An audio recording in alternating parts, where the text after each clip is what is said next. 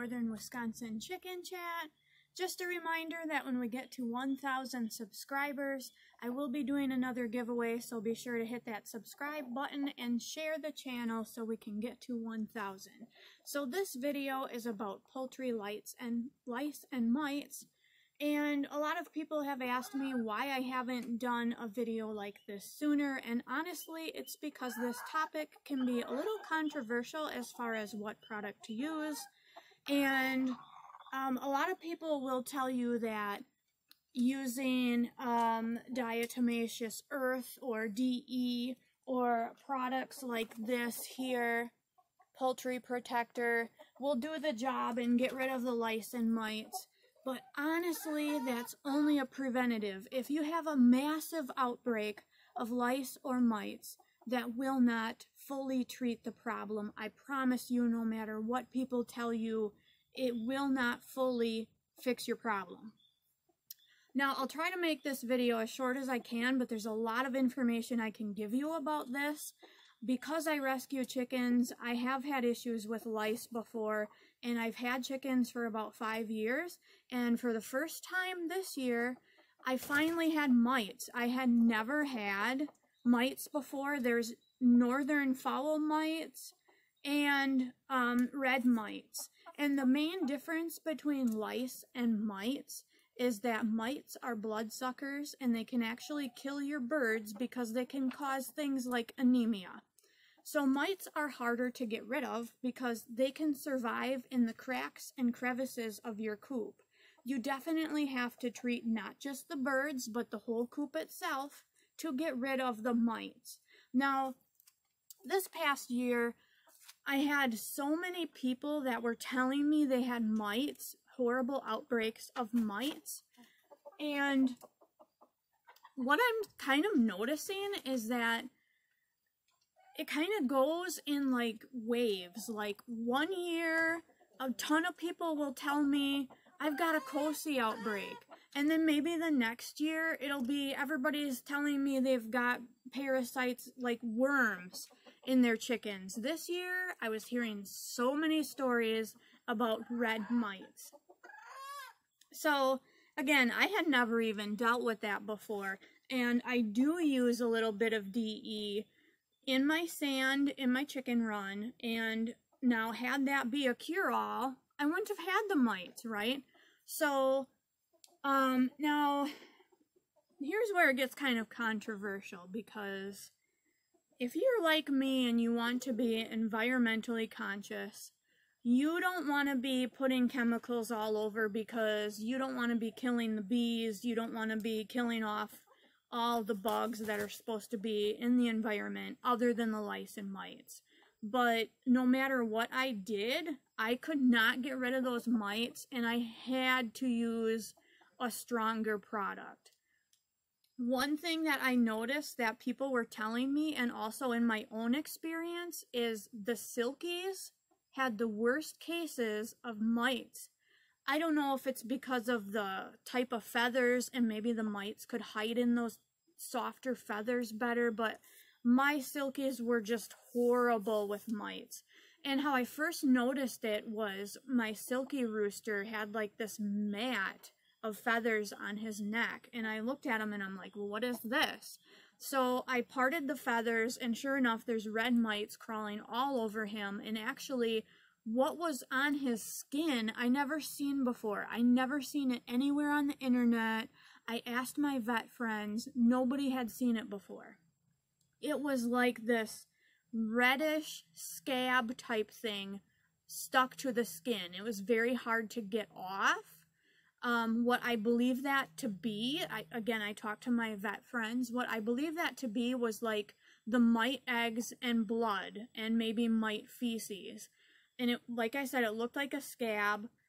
The first thing you want to do with a bird with lice or mites is bathe them. Take your worst chickens, the ones that have the worst outbreaks, bathe them in Dawn dish soap, and that will start instantly killing them because they'll be drowning. And as I was doing that, I was trying to pull that scab type thing off, and underneath that was normal, healthy skin. So it was just all crusty, totally disgusting.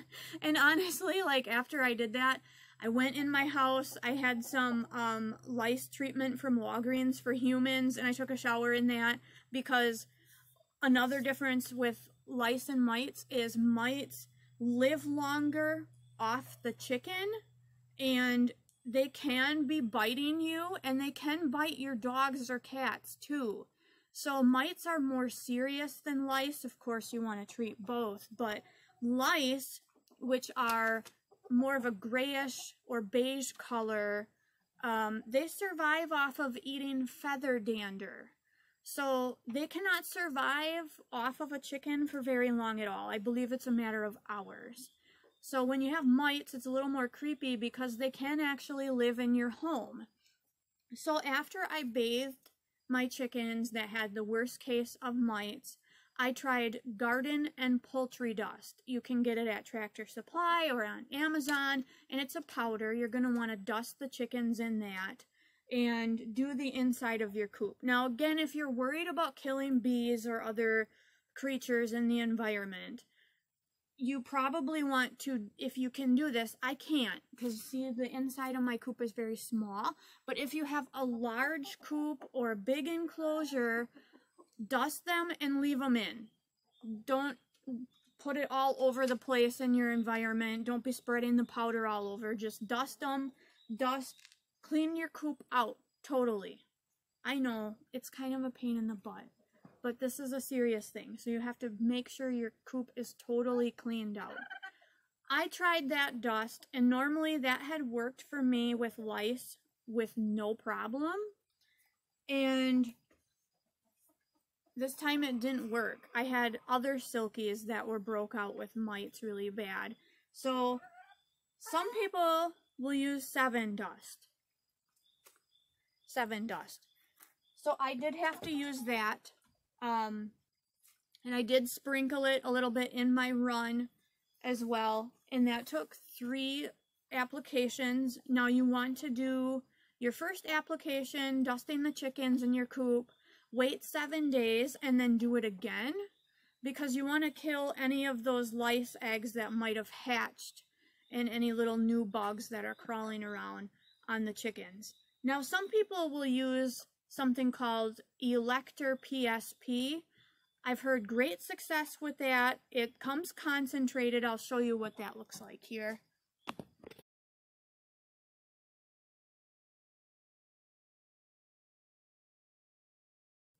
But that's kind of expensive. Like, not all of us have over $100 to spend at one time to try to treat this problem. But, like I said, people have had a lot of success with that. You can spray it directly on the birds, and you want to clean your coop with that. Spray the coop walls, all the crevices, and it works really well. But again, it's pricey, right? So it does last a long time, though. Shelf life is a very long time.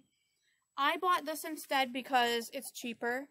I got this at Tractor Supply and sprayed the inside of my coop with that, and that solved the problem finally.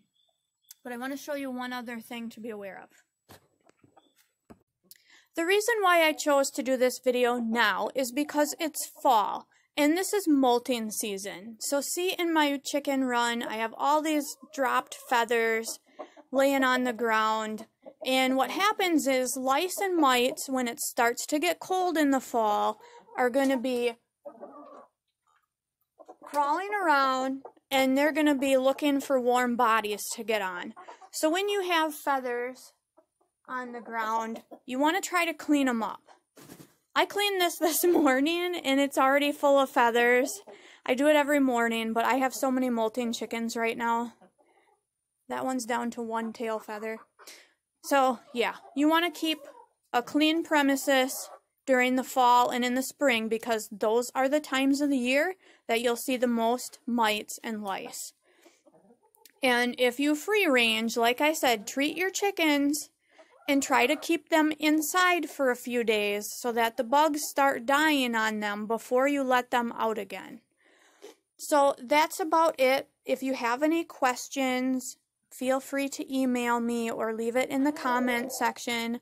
Please do not turn the comment section into a debate about what products to use for lice and mites, because I'm just telling you what didn't work for me and what does work for me and what people have told me as well. So thanks so much for watching. I appreciate it. Again, make sure you hit the subscribe button and share the channel.